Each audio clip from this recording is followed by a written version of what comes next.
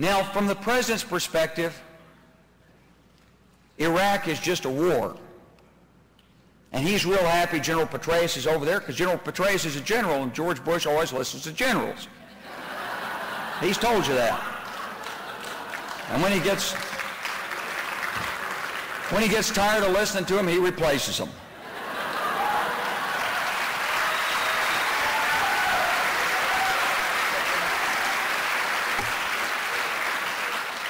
I know these guys, they're all my friends. Many of them have worked for me or worked with me, and I admire them, and they're doing a terrific job, and I admire Dave Petraeus. He's a fine officer. But he's going to do his best to make the surge work. That's his duty, and I think you can see by the results that where you put American troops, they're competent, they're capable, they're well-led, they're well-motivated, they're fearless, they do their duty, and of course, they do make a difference. If you're a terrorist or you're Al-Qaeda in Iraq or you're the Mahdi's army and you come face-to-face with American troops, you're in trouble.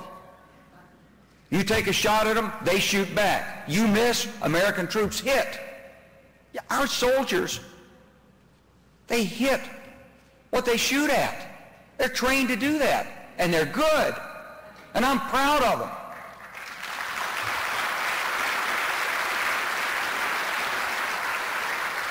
But what we've got to do is create not an argument in the United States over the troops or their tactics,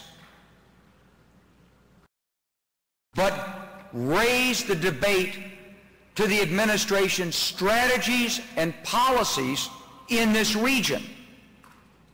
Here's why. We can't succeed in Iraq with the numbers of troops, no matter how good they are, because you can't succeed in this war just by killing people or intimidating the opposition.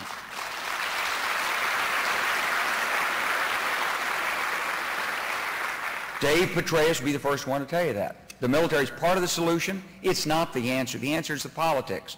The politics inside Iraq are not just people who are afraid. It's not just a group of people who say, gee, if I could just let my kids go to school, I wouldn't have to join a militia.